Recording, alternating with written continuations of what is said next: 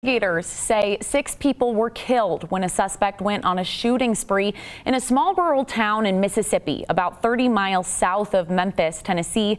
Here's ABC's Phil Lipoff with the details. A shooting spree across 3 locations in the small town of Arkabutla, Mississippi, has left 6 people dead.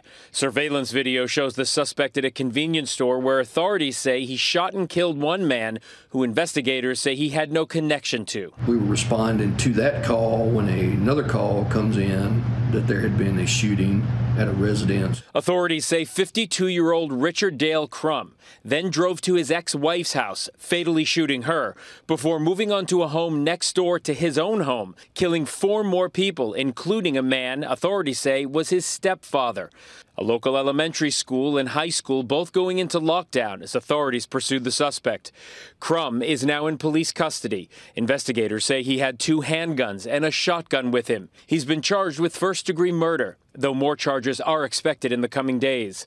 Governor Tate Reeves tweeting, "We believe he acted alone. His motive is not yet known." According to the Gun Violence Archives, there have been 73 mass shootings so far this year, including recent incidents on campus at Michigan State University and at a mall in El Paso, Texas. President Biden calling on Congress to pass gun reform legislation because, quote, "We owe action to American communities being torn apart by gun violence." Phil Lipoff, ABC News, New York.